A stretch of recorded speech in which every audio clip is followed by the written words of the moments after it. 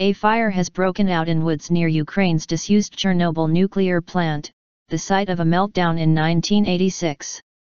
Interior Minister Arsen Avakov said about 400 hectares of forest was alight, Indiana, the exclusion zone around the plant. Up to 200 firefighters, along with scores of trucks and aircraft, were tackling the blaze about 15 to 20 kilometers, 9 to 12 miles, from the nuclear plant.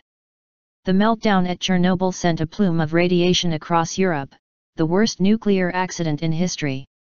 Maya Rudenko, a spokeswoman for Chernobyl, told the AFP news agency that the fire posed no risk to the heavily contaminated former plant.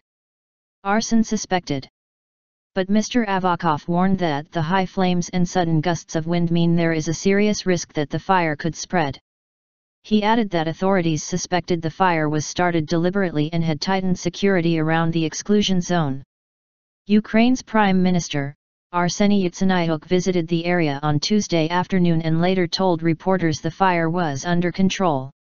A state nuclear inspection official told AFP that the level of background radiation around the plant had not changed since the fire broke out.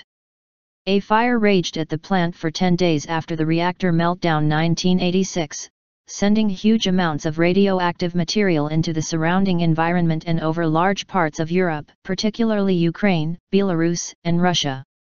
The area around the plant was evacuated and a 30 kilometers, 19-mile, exclusion zone remains in place to this day.